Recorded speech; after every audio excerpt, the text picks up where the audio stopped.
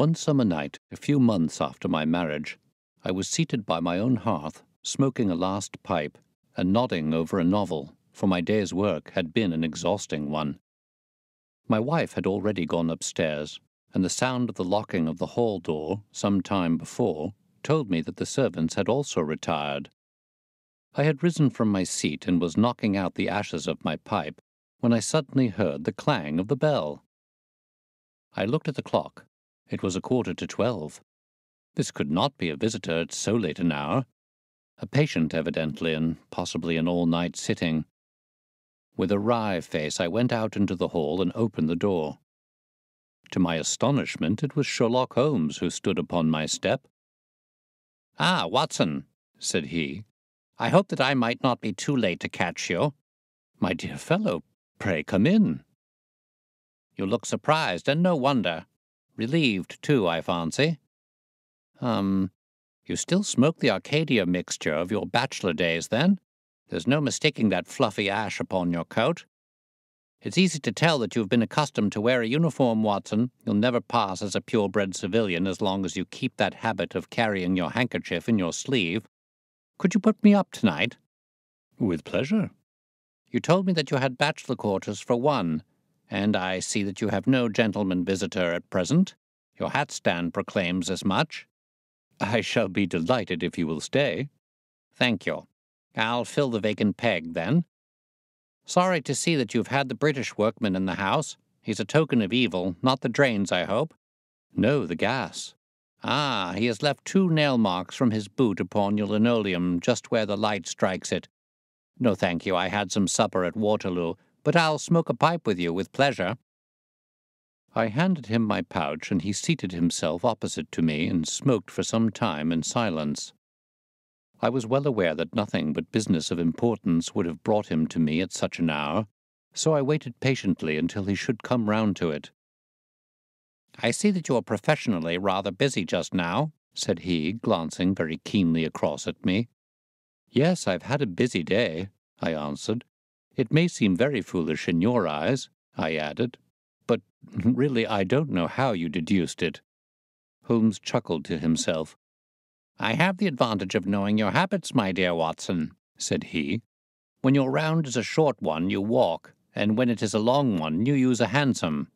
As I perceive that your boots, although used, are by no means dirty, I cannot doubt that you are at present busy enough to justify the hansom." "Excellent!" I cried. "Elementary," said he. "It is one of those instances where the reasoner can produce an effect which seems remarkable to his neighbor, because the latter has missed the one little point which is the basis of the deduction. The same may be said, my dear fellow, for the effect of some of these little sketches of yours, which is entirely meretricious, depending as it does upon your retaining in your own hands some factors in the problem which are never imparted to the reader. Now, at present, I am in the position of these same readers, for I hold in this hand several threads of one of the strangest cases which ever perplexed a man's brain, and yet I lack the one or two which are needful to complete my theory. But I'll have them, Watson, I'll have them." His eyes kindled, and a slight flush sprang into his thin cheeks, for an instant only.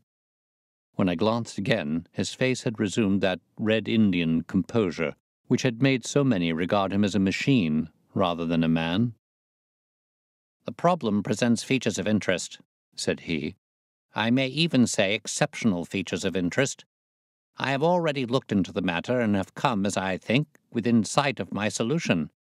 If you could accompany me in that last step, you might be of considerable service to me." "I should be delighted." "Could you go as far as Aldershot tomorrow?" "I have no doubt Jackson would take my practice." "Very good. I want to start by the 11:10 from Waterloo." "That would give me time." "Then if you are not too sleepy, I'll give you a sketch of what has happened and of what remains to be done." "I was sleepy before you came. I'm quite wakeful now." "I will compress the story as far as may be done without omitting anything vital to the case. It is conceivable that you may even have read some account of the matter. It is the supposed murder of Colonel Berkeley of the Royal Mallows at Aldershot which I am investigating." "I've heard nothing of it." "It has not excited much attention yet, except locally. The facts are only 2 days old. Briefly, they are these. The Royal Mallows is, as you know, one of the most famous Irish regiments in the British Army. It did wonders both in the Crimea and the Mutiny, and has since that time distinguished itself upon every possible occasion. It was commanded up to Monday night by James Berkeley, a gallant veteran who started as a full private, was raised to commissioned rank for his bravery at the time of the Mutiny, and so lived to command the regiment in which he had once carried a musket. Colonel Berkeley had married at the time when he was a sergeant, and his wife, whose maiden name was Miss Nancy Devoy, was the daughter of a former colour sergeant in the same corps. There was, therefore, as can be imagined, some little social friction when the young couple, for they were still young, found themselves in their new surroundings. They appear, however, to have quickly adapted themselves, and Mrs. Berkeley has always, I understand, been as popular with the ladies of the regiment as her husband was with his brother officers. I may add that she was a woman of great beauty, and that even now, when she has been married for upwards of 30 years, she's still of a striking and queenly appearance. Colonel Berkeley's family life appears to have been a uniformly happy one. Major Murphy, to whom I owe most of my facts, assures me that he has never heard of any misunderstanding between the pair. On the whole, he thinks that Berkeley's devotion to his wife was greater than his wife's to Berkeley. He was acutely uneasy if he were absent from her for a day. She, on the other hand, though devoted and faithful, was less obtrusively affectionate. But they were regarded in the regiment as the very model of a middle-aged couple. There was absolutely nothing in their mutual relations to prepare people for the tragedy which was to follow. Colonel Berkeley himself seems to have had some singular traits in his character. He was a dashing, jovial old soldier in his usual mood, but there were occasions on which he seemed to show himself capable of considerable violence and vindictiveness. This side of his nature, however, appears never to have been turned towards his wife. Another fact which had struck Major Murphy and 3 out of 5 of the other officers with whom I conversed was the singular sort of depression which came upon him at times. As the Major expressed it, the smile had often been struck from his mouth, as if by some invisible hand, when he has been joining the gaieties and chaff of the mess table. For days on end, when the mood was on him, he has been sunk in the deepest gloom. This and a certain tinge of superstition were the only unusual traits in his character which his brother officers had observed. The latter peculiarity took the form of a dislike to being left alone, especially after dark. This puerile feature, in a nature which was conspicuously manly, had often given rise to comment and conjecture. The 1st Battalion of the Royal Mallows, which is the old 117th, has been stationed at Aldershot for some years. The married officers live out of the barracks, and the colonel has, during all this time, occupied a villa called Lachine, about half a mile from the North Camp. The house stands in its own grounds, but the west side of it is not more than 30 yards from the high road. A coachman and 2 maids form the staff of servants. These, with their master and mistress, were the sole occupants of Lachine, for the Berkeleys had no children, nor was it usual for them to have resident visitors. Now for the events at Lachine between 9 and 10 on the evening of last Monday. Mrs. Berkeley was, it appears, a member of the Roman Catholic Church, and had interested herself very much in the establishment of the Guild of St. George, which was formed in connection with the Watt Street Chapel for the purpose of supplying the poor with cast-off clothing. A meeting of the Guild had been held that evening at 8, and Mrs. Berkeley had hurried over her dinner in order to be present at it.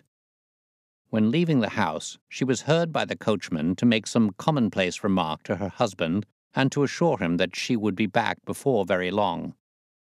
She then called for Miss Morrison, a young lady who lives in the next villa, and the two went off together to their meeting. It lasted 40 minutes, and at 9:15, Mrs. Berkeley returned home, having left Miss Morrison at her door as she passed.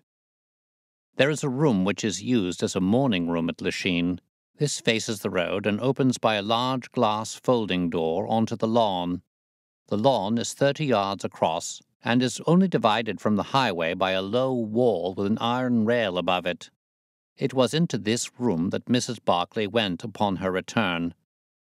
The blinds were not down, for the room was seldom used in the evening, but Mrs. Barclay herself lit the lamp and then rang the bell, asking Jane Stewart, the housemaid, to bring her a cup of tea, which was quite contrary to her usual habits. The Colonel had been sitting in the dining-room, but hearing that his wife had returned, he joined her in the morning-room. The coachman saw him cross the hall and enter it. He was never seen again alive. The tea which had been ordered was brought up at the end of 10 minutes, but the maid, as she approached the door, was surprised to hear the voices of her master and mistress in furious altercation. She knocked without receiving any answer, and even turned the handle, but only to find that the door was locked upon the inside. Naturally enough, she ran down to tell the cook, and the two women with the coachman came up into the hall and listened to the dispute, which was still raging. They all agreed that only two voices were to be heard, those of Barclay and of his wife. Barclay's remarks were subdued and abrupt, so that none of them were audible to the listeners. The ladies, on the other hand, were most bitter, and when she raised her voice could be plainly heard. "You coward," she repeated over and over again. "What can be done now? What can be done now? Give me back my life. I will never so much as breathe the same air with you again. You coward, you coward." Those were scraps of her conversation, ending in a sudden, dreadful cry in the man's voice, with a crash and a piercing scream from the woman. Convinced that some tragedy had occurred, the coachman rushed to the door and strove to force it, while scream after scream issued from within. He was unable, however, to make his way in, and the maids were too distracted with fear to be of any assistance to him. A sudden thought struck him, however, and he ran through the hall door and round to the lawn upon which the long French windows open. One side of the window was open, which I understand was quite unusual in the summer-time, and he passed without difficulty into the room. His mistress had ceased to scream and was stretched insensible upon a couch, while, with his feet tilted over the side of an armchair and his head upon the ground near the corner of the fender, was lying the unfortunate soldier, stone dead, in a pool of his own blood. Naturally, the coachman's first thought on finding that he could do nothing for his master was to open the door. But here an unexpected and singular difficulty presented itself. The key was not in the inner side of the door, nor could he find it anywhere in the room. He went out again, therefore, through the window, and having obtained the help of a policeman and of a medical man, he returned. The lady, against whom naturally the strongest suspicion rested, was removed to her room, still in a state of insensibility. The colonel's body was then placed upon the sofa, and a careful examination made of the scene of the tragedy.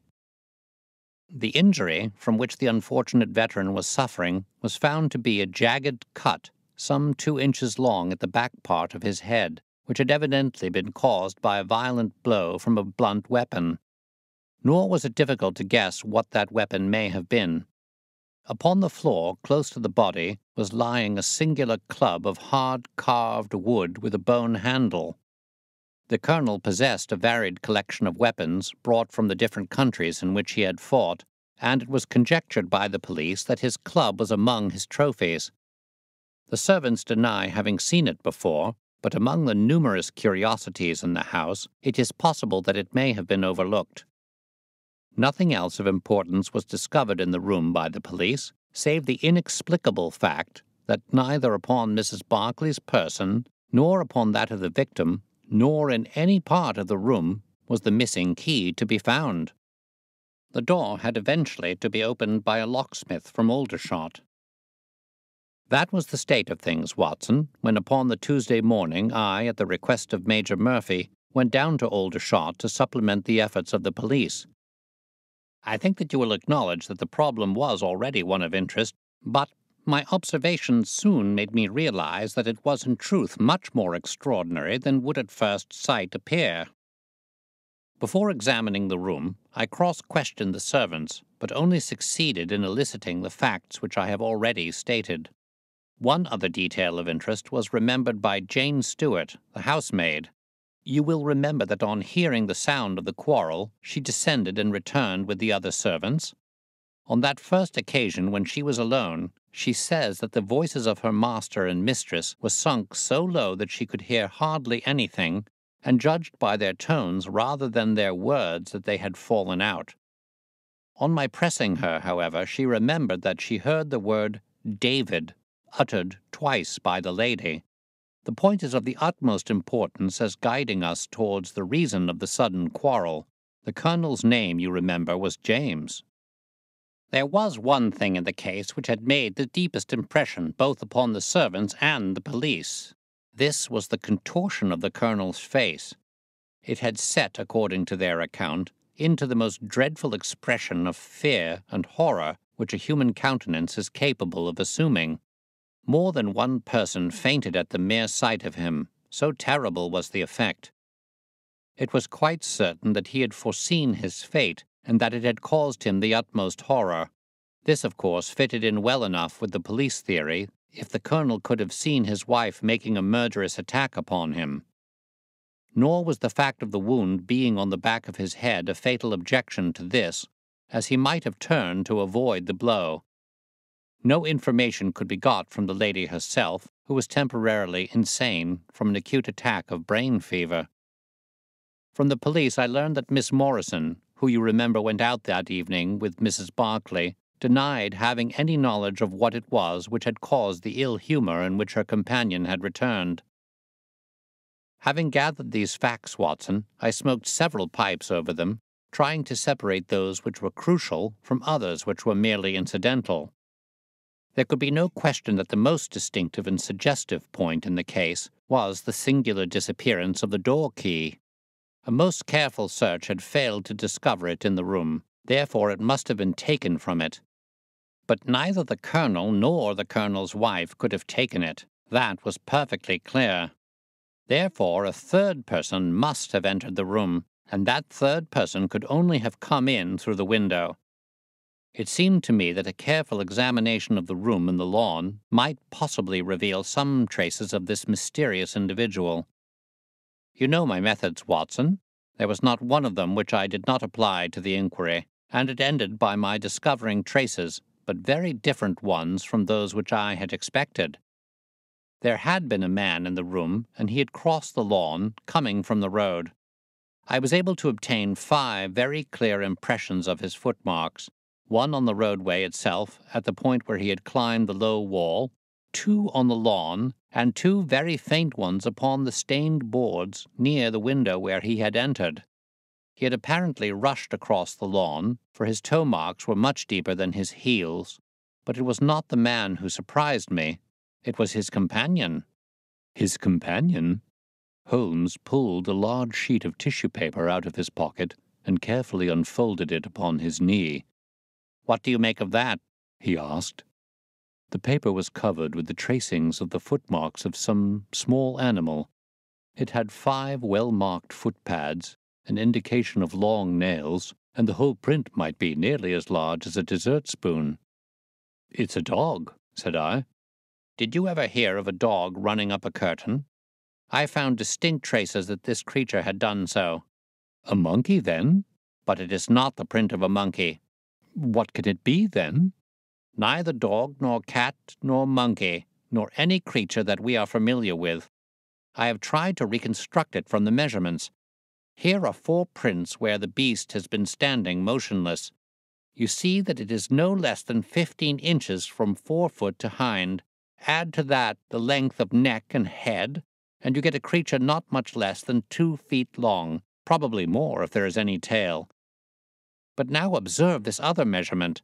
The animal has been moving, and we have the length of its stride. In each case it is only about 3 inches. You have an indication, you see, of a long body with very short legs attached to it. It has not been considerate enough to leave any of its hair behind it, but its general shape must be what I have indicated, and it can run up a curtain, and it is carnivorous." "How do you deduce that?" "Because it ran up the curtain. A canary's cage was hanging in the window, and its aim seems to have been to get at the bird." "Then what was the beast?" Ah, if I could give it a name, it might go a long way towards solving the case.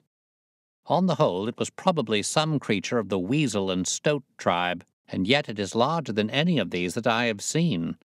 But what had it to do with the crime? That also is still obscure, but we have learned a good deal, you perceive. We know that a man stood in the road looking at the quarrel between the Barclays. The blinds were up and the room lighted. We know also that he ran across the lawn, entered the room, accompanied by a strange animal, and that he either struck the colonel, or, as is equally possible, that the colonel fell down from sheer fright at the sight of him, and cut his head on the corner of the fender. Finally, we have the curious fact that the intruder carried away the key with him when he left. Your discoveries seem to have left the business more obscure than it was before, said I. Quite so. They undoubtedly showed that the affair was much deeper than was at first conjectured. I thought the matter over, and I came to the conclusion that I must approach the case from another aspect. But really, Watson, I am keeping you up, and I might just as well tell you all this on our way to Aldershot tomorrow. Thank you, you have gone rather too far to stop. It is quite certain that when Mrs. Barclay left the house at 7:30, she was on good terms with her husband. She was never, as I think I have said, ostentatiously affectionate, but she was heard by the coachman chatting with the colonel in a friendly fashion.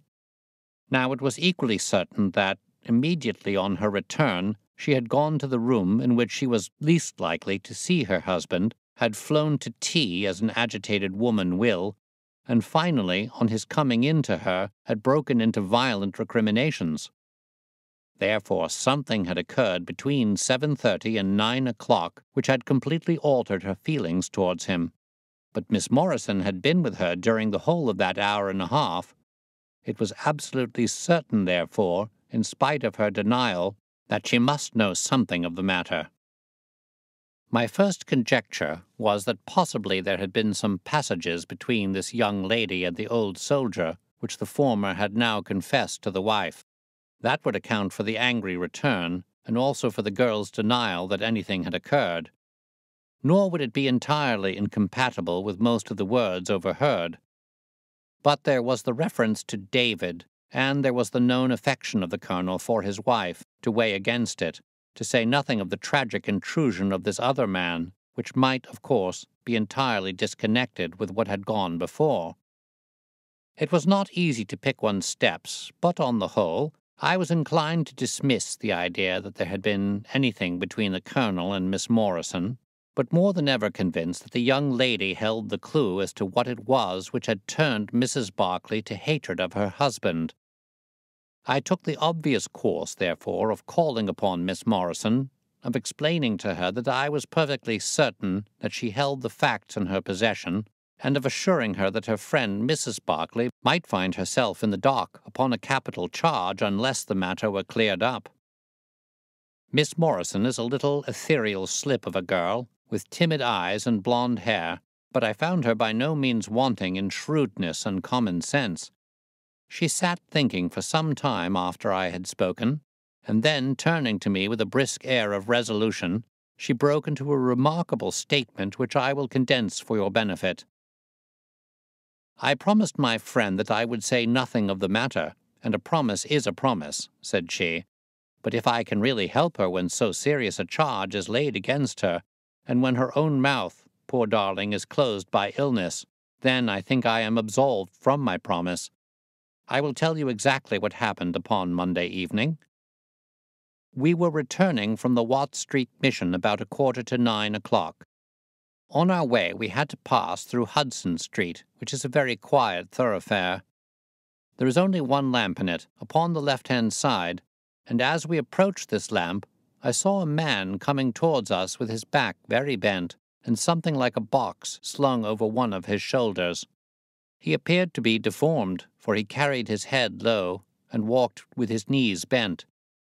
We were passing him when he raised his face to look at us in the circle of light thrown by the lamp, and as he did so, he stopped and screamed out in a dreadful voice, "My God, it's Nancy!"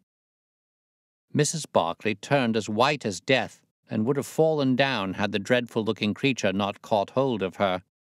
I was going to call for the police, but she, to my surprise, spoke quite civilly to the fellow. "I thought you had been dead this 30 years, Henry," said she in a shaking voice. "So I have," said he, and it was awful to hear the tones that he had said it in. He had a very dark, fearsome face, and a gleam in his eyes that comes back to me in my dreams. His hair and whiskers were shot with grey, and his face was all crinkled and puckered like a withered apple. "Just walk on a little way, dear," said Mrs. Barclay. "I want to have a word with this man. There's nothing to be afraid of." She tried to speak boldly, but she was still deadly pale, and could hardly get her words out for the trembling of her lips. I did as she asked me, and they talked together for a few minutes. Then she came down the street with her eyes blazing, and I saw the crippled wretch standing by the lamp-post and shaking his clenched fists in the air as if he were mad with rage. She never said a word until we were at the door here, when she took me by the hand and begged me to tell no one what had happened. "It's an old acquaintance of mine who has come down in the world," said she. "When I promised her I would say nothing, she kissed me, and I have never seen her since. I have told you now the whole truth, and if I withheld it from the police, it is because I did not realize then the danger in which my dear friend stood. I know that it can only be to her advantage that everything should be known." There was her statement, Watson, and to me, as you can imagine, it was like a light on a dark night.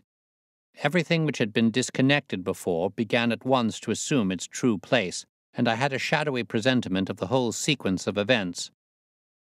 My next step, obviously, was to find the man who had produced such a remarkable impression upon Mrs. Barclay. If he was still in Aldershot, it should not be a very difficult matter.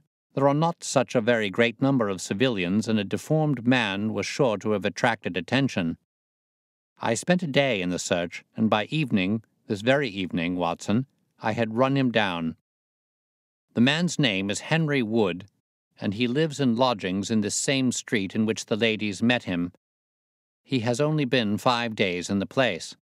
In the character of a registration agent, I had a most interesting gossip with his landlady. The man is by trade a conjurer and performer, going round the canteens after nightfall and giving a little entertainment at each. He carries some creature about with him in that box, about which the landlady seemed to be in considerable trepidation, for she had never seen an animal like it. He uses it in some of his tricks, according to her account. So much the woman was able to tell me, and also that it was a wonder the man lived, seeing how twisted he was, and that he spoke in a strange tongue sometimes, and for the last 2 nights she had heard him groaning and weeping in his bedroom. He was all right as far as money went, but in his deposit he had given her what looked like a bad florin. She showed it to me, Watson, and it was an Indian rupee. So now, my dear fellow, you see exactly how we stand and why it is I want you. It is perfectly plain that after the ladies parted from this man he followed them at a distance, that he saw the quarrel between husband and wife through the window, that he rushed in, and that the creature which he carried in his box got loose. That is all very certain. But he is the only person in this world who can tell us exactly what happened in that room. And you intend to ask him? Most certainly, but in the presence of a witness. And I am the witness? If you will be so good. If he can clear the matter up, well and good.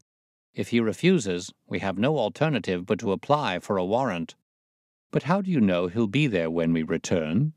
You may be sure that I took some precautions. I have one of my Baker Street boys mounting guard over him who would stick to him like a burr, go where he might. We shall find him in Hudson Street tomorrow, Watson. And meanwhile, I should be the criminal myself if I kept you out of bed any longer.